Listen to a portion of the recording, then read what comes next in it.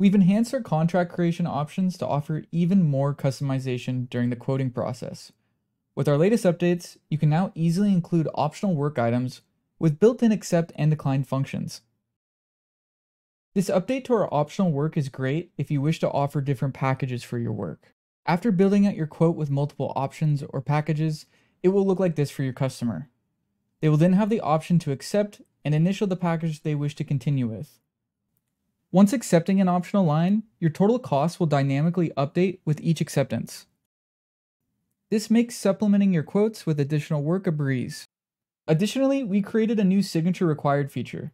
This option is perfect to draw more attention to changes that are being made to the house or structure. For example, maybe you want to highlight the new gutter color. Once you have all your details finalized and submitted, it will appear like this for your customer. Your customer will see a line item with all the details you've submitted, asking them for their initials. Your customer will not be allowed to accept the quote until they've finished initialing all required fields.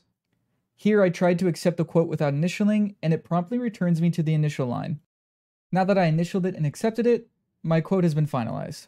We're excited to hear how these improvements can elevate your quotes.